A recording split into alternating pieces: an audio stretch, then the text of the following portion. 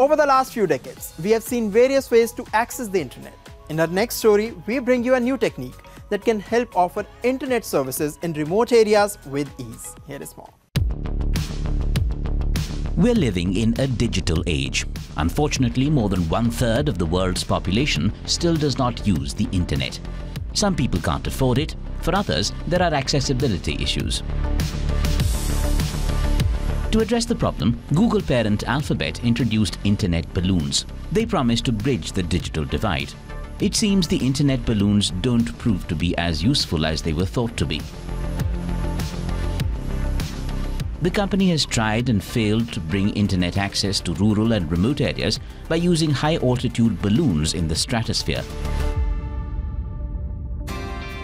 But now the company is all set to deliver internet service to remote areas by using beams of light. The project is called Tara.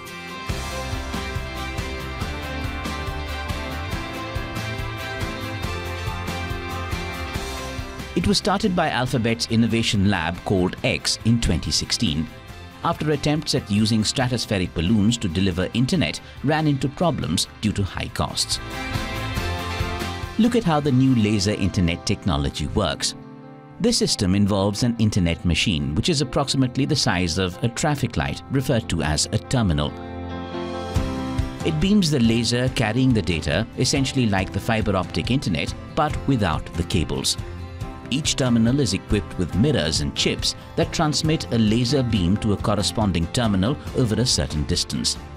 Interestingly, these terminals can transmit a beam of light as far as 20 kilometers at a speed of 20 gigabits per second.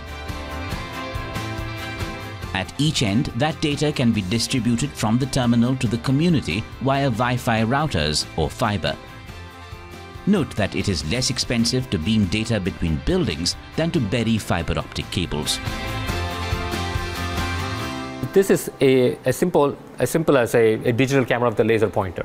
So you're using the laser pointer to kind of like transmit the electricity, the data from one end to the other end. And on the other end, think of the same digital camera which is receiving that same laser beams and is able to decode it and then convert it into bytes. In India, Tara executives and Bharti Airtel, which is one of India's largest telecommunications and internet providers, are now moving towards large-scale deployment of new laser internet technology to reach remote villages and towns.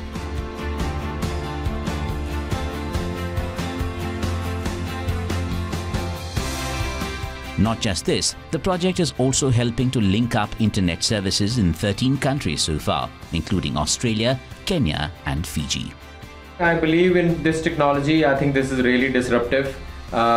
It needs to be, I will really want to convey this, that Google should continue building this to become a mass scale, easy adoptable technology, and then it will fill that gap between a wireless and a fiber, and I believe it could be a fairly large potential of this.